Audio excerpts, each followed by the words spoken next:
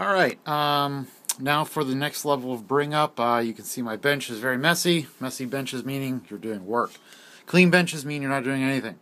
So, last time we kind of brought up the motors. Now, just demonstrating that the Linescan camera works. So, what I have here is the TFC board connected to this fancy Linescan camera on our Shapeways mounts that you can go to Shapeways and purchase.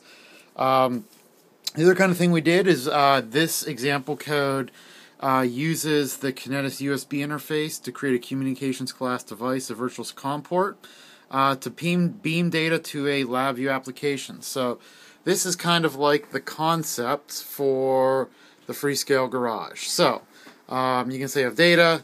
I'm just going to kind of point the camera. You can see down here I have a little black line, and we can go back and forth.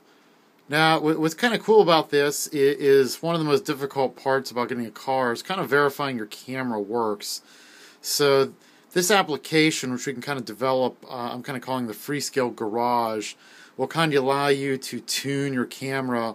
And you kind of see these other effects that, you notice that the edges here, it kind of falls off. That's a spherical aberration from the lens. So it kind of gives you an idea of what's going on, and maybe gives you some ideas for some signal processing algorithms. So so there we go. Yeah, we can point it at something weird and get something weird, or look at our, put it all in black, kind of point it at white. With white, we still see the spherical aberration at the end, so you got to figure out kind of cool ways, that you can deal with that. So it is possible, but let me back it way out. We can look far, near.